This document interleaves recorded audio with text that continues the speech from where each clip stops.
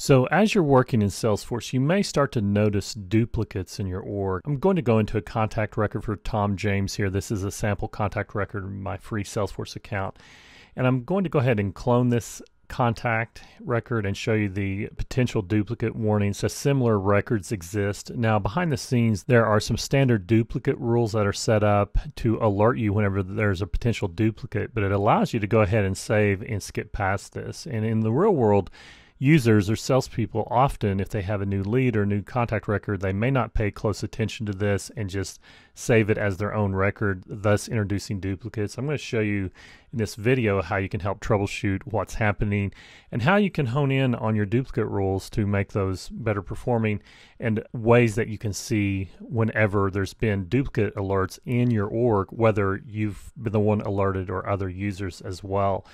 And so I have created a duplicate here. If I go back into my contacts tab for my list view here, we've got a couple of duplicates for Tom James and Sandra Eberhardt. Now you can merge these into one contact record, but what I want to show you is this concept of duplicate alerts and duplicate record sets. Now I'm going to click on duplicate record sets, and it defaults to a recently viewed list view. Now before I started recording, I clicked on the gear icon and clicked new to create a new list view, and that would be for all duplicate alerts. And this will give you a listing of any potential duplicate alerts that have been fired in your org. And if you notice here, looking at the time, these were just a few minutes apart. The second one is the one that I did on this recording, and I had done one previous to recording here. Now you can investigate further this alert by clicking on it, and it's just auto-numbered alert. You see the duplicate rule that caused this to be created, and then you can go to related,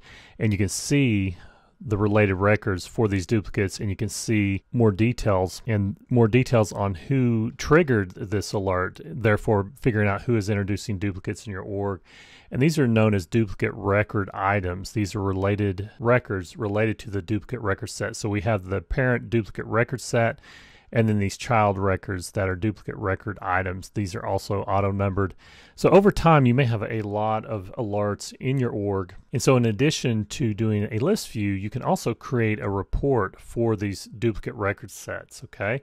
So if I go in and click more and select reports, from the standard report types, there's not a standard duplicate record set available to us as far as the standard report types, but you can create a custom report type for these duplicate record sets. So if I go into setup and search for report type, you can create a custom report type. I'm going to click continue. In this instance, clicking new custom report type, I'm going to have the primary object be contacts.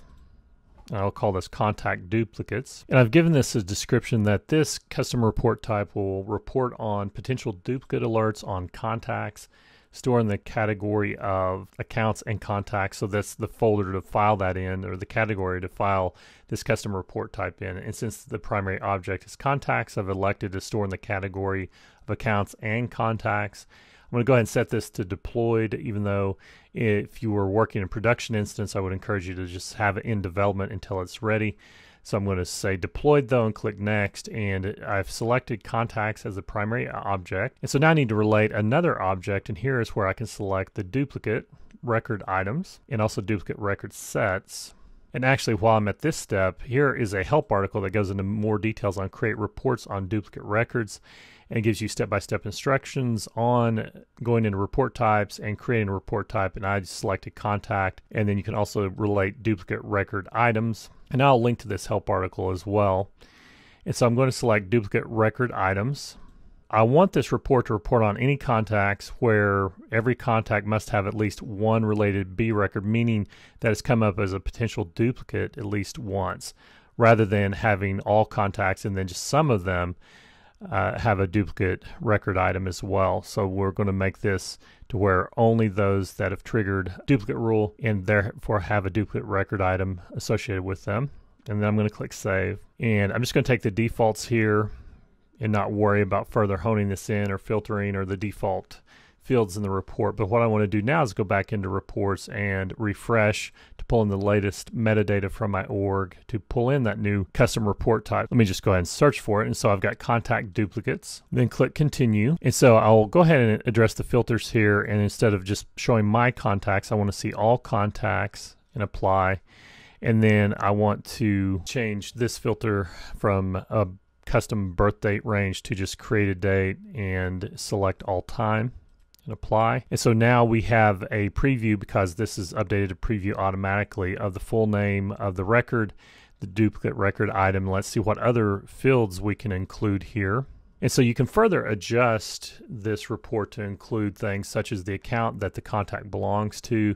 And as you select these, they'll just refresh over here and appear in the next column over. I'm going to include contact ID.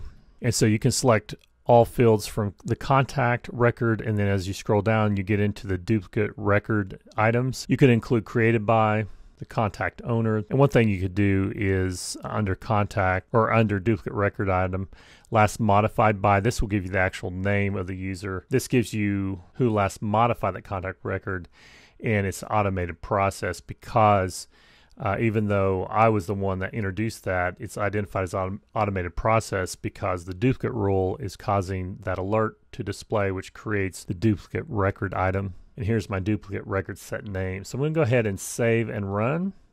And so now, by way of creating this custom report type on these contact duplicates, you can monitor more closely whenever your users are ignoring the potential duplicates. Also, you can hone in on which duplicate rules are causing these alerts to appear, so you can fine tune them further as well. So be sure and check out the help article as well for custom creating reports on duplicate records. And you may want to take a look at your own duplicate record sets in your own org. That is available from the app launcher, just selecting or searching for duplicate record sets. And that way you can see just how problematic your duplicate alerts may be in your own org. And if you found this Salesforce video helpful, please do like, subscribe, leave a comment down below of what you'd like to learn in Salesforce, and I just might make it my next video. Until then, I'll see you in the cloud.